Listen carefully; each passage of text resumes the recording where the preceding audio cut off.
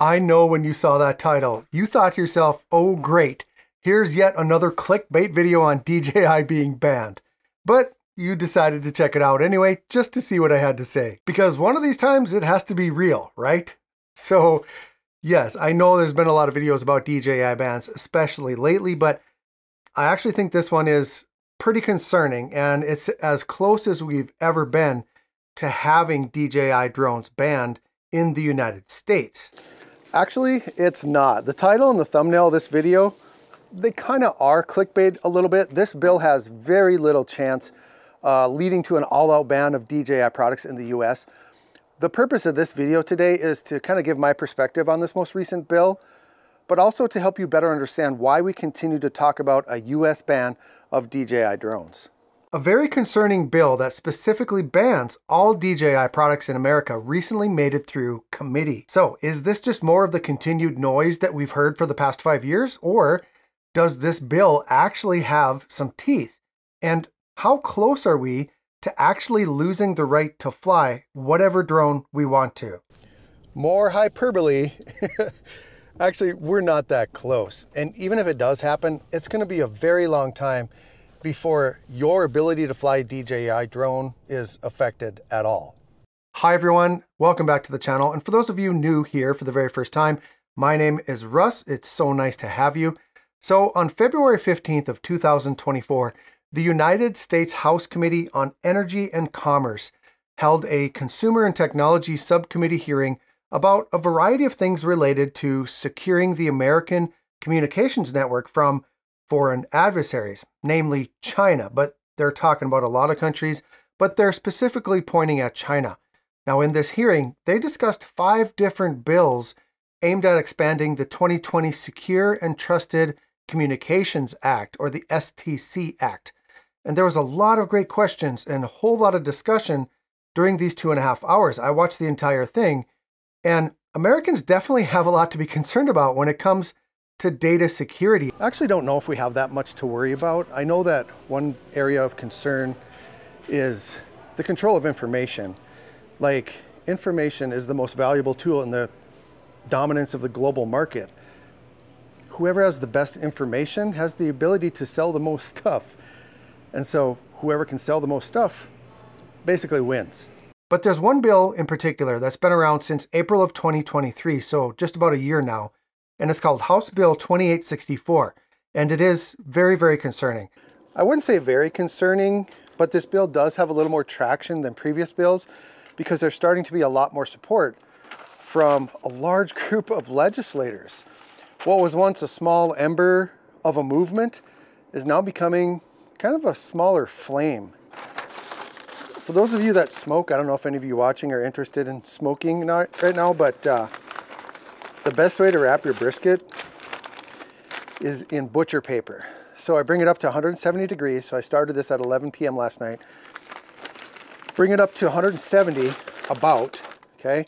And then you wrap it in butcher paper, not tin foil. Tin foil makes it cook too fast. And also the tin foil is gonna make your bark soft. The butcher paper keeps your bark nice. It's the only way to go. So you didn't know you were coming here for smoking tips, did you? So this bill would amend the STC Act, and it would add DJI to the covered entity list. So what does that mean? It means that this bill, if it's passed and it's signed into law, any products at all made by the company DJI would not be allowed to utilize any communication system in the United States. The FCC could not approve any of their applications to be able to function in the United States. So that means that any existing DJI product owned would effectively just quit working, and no one would be allowed to purchase or use any future DJI product. If it has the letters DJI on it, it will effectively be bricked. That's not true, actually. You won't wake up one day and try to fly your drone and it just won't work. The FCC covered entity list it's kind of a complicated thing. For example, remember a few years ago when they banned that Chinese phone company, Huawei?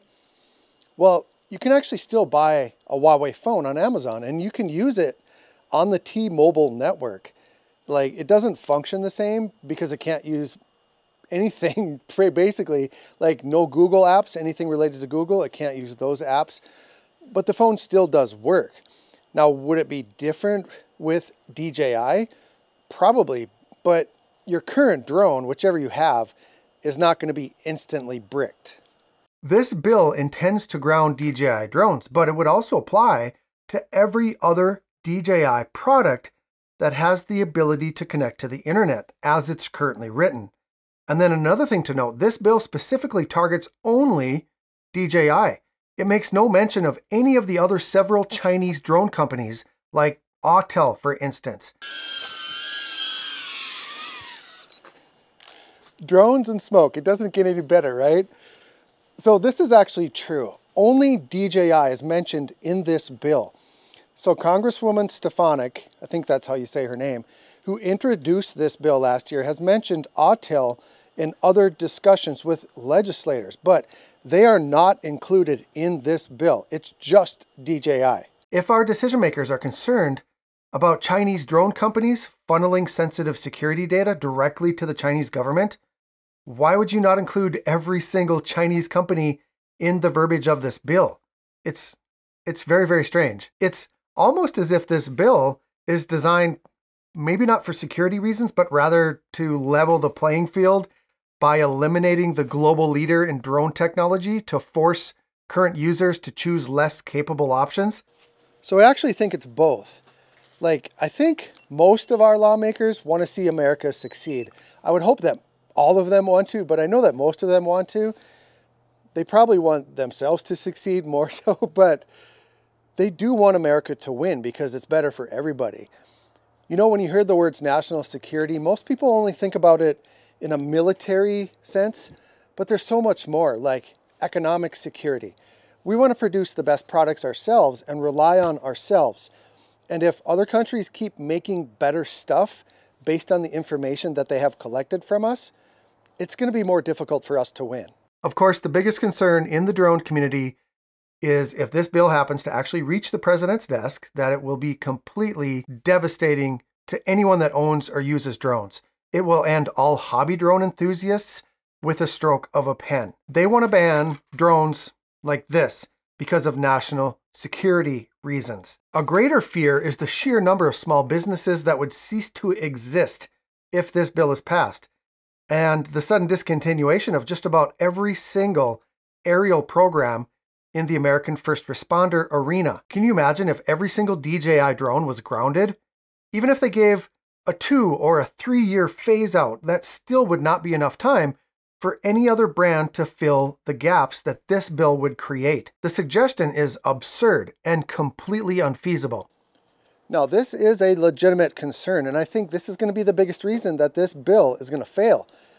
DJI drones save lives almost every day, and we see more of it all of the time. If you take away their tools, our first responders will be less equipped to do their job, and that just simply can't happen. In my opinion, and I'm going to share it, and I think a lot of you will agree with me, but this bill, HR 2864, is complete rubbish, and it has 100% chance of failing the next step of the legislative process. The verbiage is way too broad, with no consideration to the financial impact of its intention. Additionally, there is no mention of any of the other multitude of electronic products made in China that can access our networks. There are so many more bigger things to be concerned about with our network than something like this. You know, during this discussion, they talked about 6G and the security of 6G and China and other countries being able to access that. And so it's a race to 6G. Who's going to have the most secure 6G? And there was a lot of other discussions about different topics related to that. All of the other things that they talked about are legitimate, like they are real issues.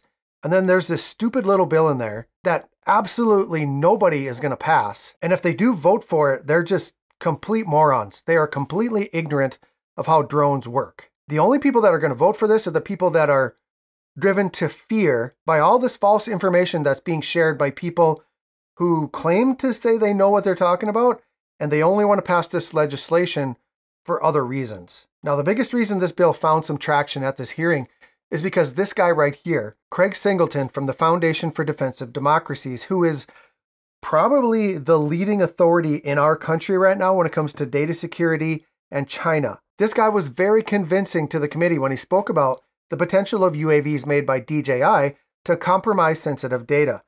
He is obviously very knowledgeable and experienced in the world of security. And he's also a very skilled writer, and he conveys his message with impactful presentation, no matter how misleading it may be. One example that he almost subliminally mentioned was the idea that DJI drones have the ability to monitor a human heartbeat. Of course, we all know that does not exist. Yes, a DJI drone could potentially carry a camera that has that ability, but so could any other aerial vehicle produced by any other country. And there have been some pretty positive studies on it, and it is possible. The latest one was done in Poland, and it showed promising results. And I say promising because that technology could be incredibly useful in so many scenarios for the good of humanity, not to be used to bring down a nation. Like using a drone combined with thermography and then the ability to detect a heartbeat, like if you're looking for someone that's lost in the woods or something like that, it's a technology that could literally save lives. But the fact that he even mentioned it was obviously with the intent to instill fear into the committee. I mean, it sounds ominous, right? It triggers emotion, something as private as your heartbeat. And these drones can scan your heartbeat like it's getting into the most personal part of your lives. Like, it's just ridiculous.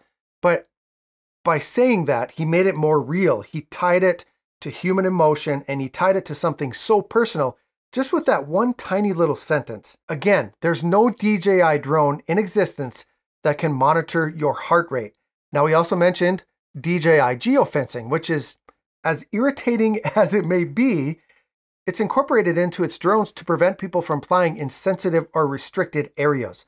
Geofencing is a feature that was created to comply with American airspace, not as a kill switch, as the way he made it sound. His explanation of geofencing was very misleading to a group of people who know absolutely nothing about drones. Now, even though I question his delivery, I also respect the amount of work that he's done to protect our country. I believe he really genuinely is doing everything he can to make sure that our decision makers have access to the most relevant and updated information to keep Americans safe. I do believe that there is a risk to our national security from countries like China. We absolutely need to mitigate that risk and take steps to ensure that our way of life continues.